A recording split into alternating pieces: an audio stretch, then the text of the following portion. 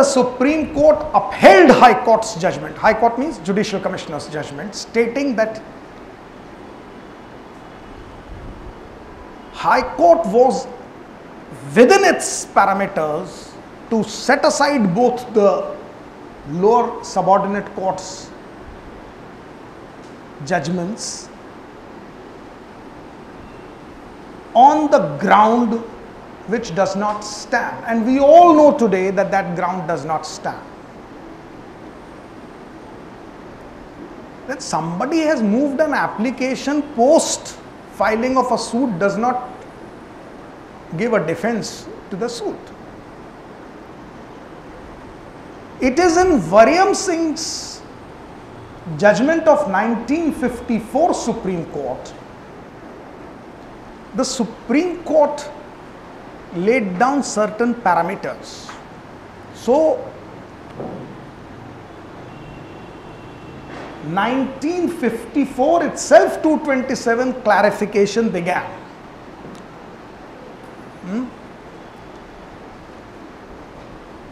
And the Supreme Court held that it is true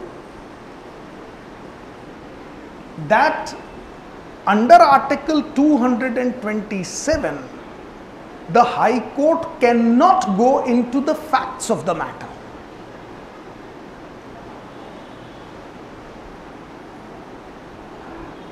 High Court cannot assume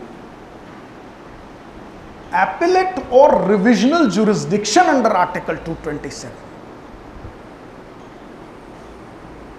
Because appellate jurisdiction are separate, revisional jurisdiction are separate, and supervisory jurisdiction is separate.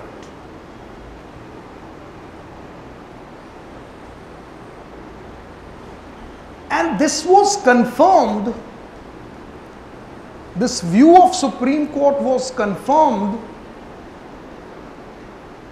by catena of judgments of Supreme Court, including Chandrasekhar Singh versus Siaram Singh 1979 Supreme Court, then Umaji Keshav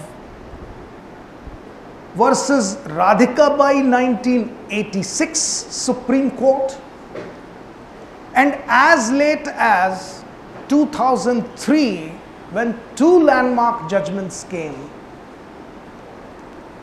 One was State through Special Cell New Delhi versus Navjot Sandhu alias Afshan Guru, 2003 Supreme Court. And another very important landmark judgment to give a clarification of 227, Suryadev Singh versus Suryadev Rai versus Ramchandar Rai, 2003 Supreme Court, where the Supreme Court laid down the parameters, clarifying that although unlike the High Courts of England, High Court of India under Article 226 and 227 appears to be quite similar. That is the reason of confusion. They are quite similar because, as I said, 1935 Act subclause 2 is removed. So even judicial superintendence is assumed by High Court under Article 227. 226 prerogative writs. And if you remember 226, it is wider than Article 32 of the Constitution of India. The powers of the Supreme Court are under Article 32 to give prerogative writs. But the Supreme Court power under Article 32 is lesser than Article 226 power given to High Courts Because here the writs can be issued against the violation of part 3 of the Constitution, that is fundamental rights, and Article 226 reads further, and any other violation of law, which is missing in Article 32. So Article 32 limits up to violation of fundamental rights. 226 says violation of fundamental rights or any other rights given under law. So that widens the scope of 226. Further, Article 226, the High Court can issue a writ against a person, authority or the government, which is again a wider provision.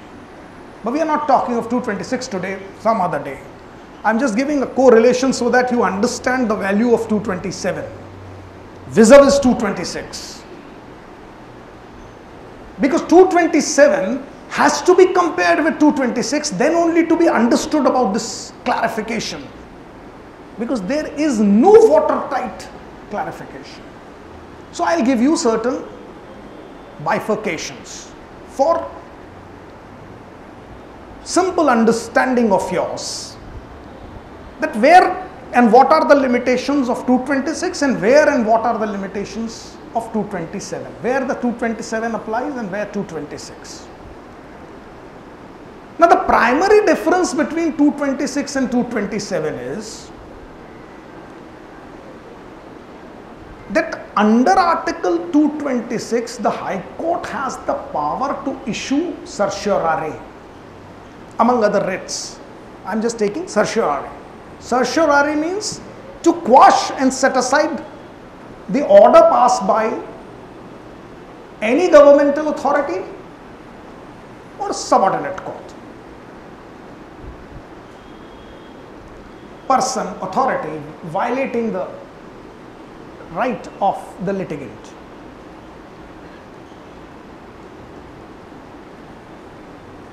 That's it. The High Court cannot go beyond it. If you disclose that the order passed by the subordinate court or tribunal is in flagrant disregard of the provisions of law, the High Court can quash and set aside. But under Article 227, the High Court can go further. It can quash and set aside, and additionally can do two more things if you could succeed to satisfy High Court. The High Court can issue directions to the subordinate court to consider the suit or the application or the petition afresh, which under Article 226 the High Court cannot do. It is only under Article 227 the High Court can set aside, quash the order and give directions to the court below to consider the proceedings afresh. One step further, the power under Article 227 the court has. Not only this afresh, if you could further succeed to satisfy High Court, it can substitute an order passed by itself as against the order of the subordinate court, which under Article 226 the High Court cannot do. That means instead of remanding the matter back to the lower court, the High Court itself can pass a fresh order and substitute the subordinate court's judgment. It can simply say that forget that judgment, I am passing that this is final. Now this is the widest power provision only under Article 227 of the Constitution, to substitute a judgment in place of the lower court's judgment, which is not there So in case, as a practicing lawyer, if you want that my case is very vital, very important, and my client is unnecessarily suffering, the matter or the relief will be further delayed if the matter is remanded back and considered afresh. You can convince the High Court that please pass an order here itself, so that this rigmarole to go back and go into the roller coaster ride once again can be avoided. And if the High Court is satisfied, it can do so.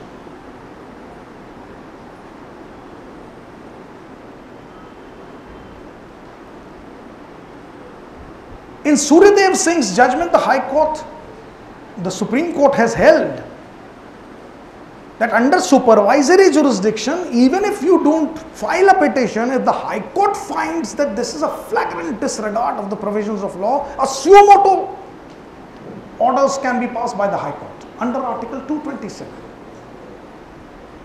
Whether you are aggrieved or not aggrieved, High Court under administrative jurisdiction has felt that the subordinate court is going beyond the jurisdiction. And normally 227 now came into prominence after 2002. Because prior to 2002, if you all remember, if you had practiced prior to 2002, you must be remembering there was a provision under CPC. Section 115, which talked about civil revision. And invariably civil revisions were filed blaming that three grounds. Civil revisions were there. If the subordinate court has exceeded its jurisdiction, if the subordinate court does not have jurisdiction, if the subordinate court does have jurisdiction but did not use it. Three jurisdictional issues the entire civil revision used to play around. That still goes on, but what happened on 1st July 2002, a landmark date, with effect from when the amendment to CPC 1999 came into force, 1st July 2002. Civil revision doors were shut against interlocutory orders. Today, against an interlocutory order, you cannot file civil revision because 2002 amendment shuts the door. But what doors were shut by amendment to CPC opened up 227. We lawyers are very innovative. You shut the door of a statutory provision, we will open a constitutional provision. And you can't shut constitutional provision. So, high courts were flooded with 227 petition against all the interlocutory orders. And the grounds were same. The subordinate court has exceeded jurisdiction. The subordinate court, having jurisdiction, did not use it. And the subordinate court overstepped. On these grounds, High Court is flooded with 227 today. So what fun the amendment committee had by shutting the door of a statutory provision? It doesn't make a difference to practicing lawyers. We find another way. Like a water canal, if you stop from here, it will turn and go from there. It doesn't stop, isn't it?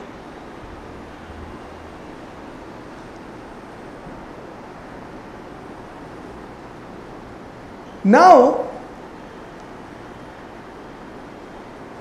in Afshan Sandhu, that Afshan Guru matter, 2003 Supreme Court, the Supreme Court held that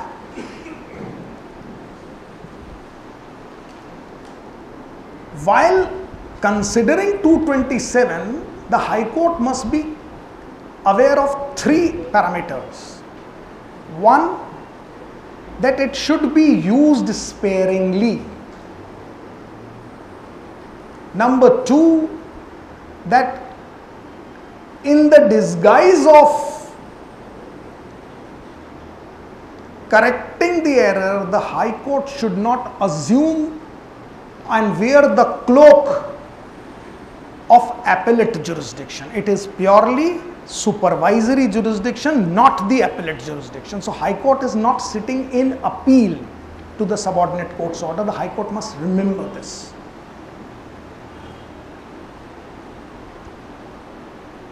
And third, which again created a confusion, that under Article 227, the High Court is not empowered to correct the errors of the subordinate court judgment.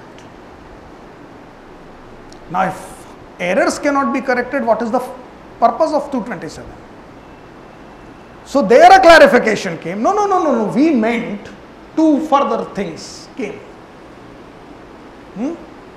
High Court, Supreme Court clarified in Suryadev Singh